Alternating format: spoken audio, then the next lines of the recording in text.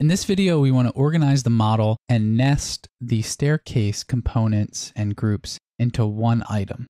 What happens in our model, if we look at the outliner, you can see we have the groups of just the first floor and second floor that we organized earlier.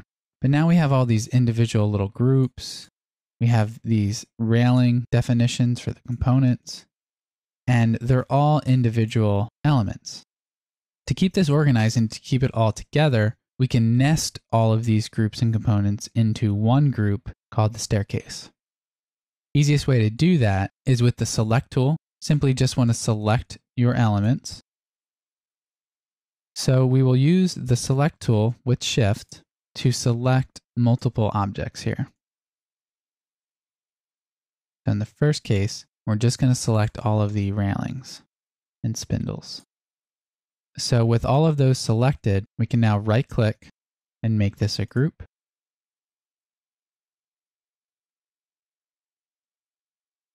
Let's now select all of the stairs.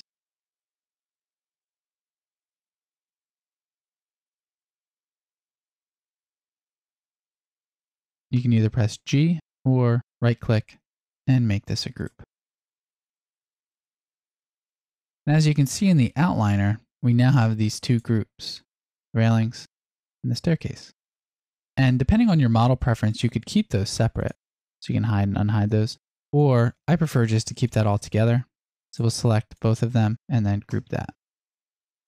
In our group definition then, we can right-click and rename this and call this entire element the staircase.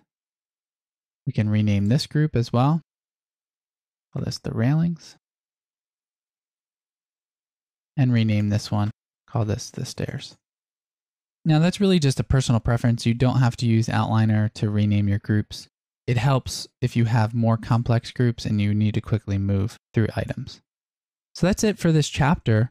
The next thing that we want to do is create the windows and doors. And I'll show you a couple techniques in creating those, as well as a great plugin that will make creating trim, windows, and openings a lot quicker and a lot more detailed.